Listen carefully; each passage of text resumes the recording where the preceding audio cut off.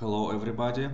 In the previous video I've showed you how to install Android SDK and how to run Android emulator based on Intel x86 Atom system image, which is this you can see selected on my screen.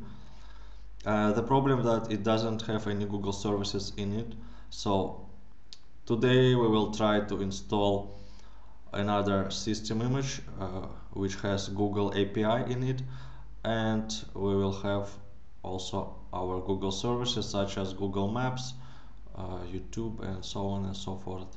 So let me close this screen and let's start over again. Open the terminal, type in this command / Android SDK tools Android, press enter,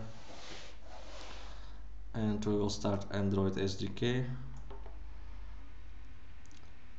You just need to wait a few seconds until it will load all packages, and let's uncheck all items and select only the one which is Google API Intel x86 Atom system image, and then press install one package, accept the license, click install, and let's wait for a while.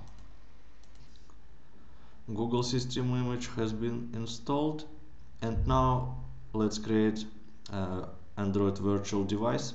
For that image, click on tools, manage AVDs, and here click on the button create, enter the name, let's say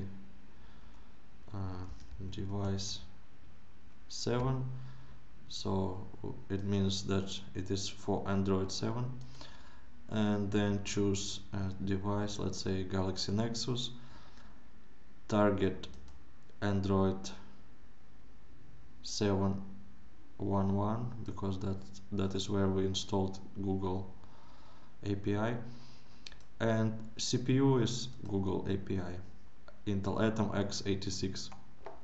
A skin, just select any, I will choose the first one, and here also check the option use host GPU because I've noticed some problems if this option unchecked, and click OK and it will be created in few seconds. Okay, so it was created, click OK again, and now we're ready to start it.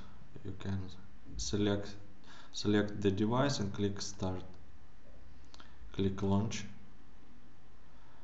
and let's wait for the device to be booted. The device has started successfully. Oops.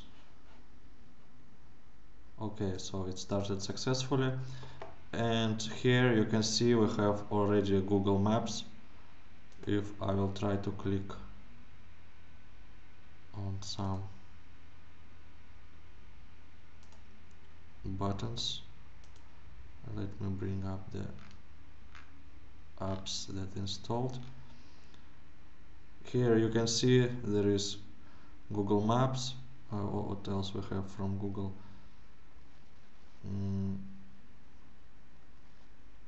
We have Google Search, Google Chrome,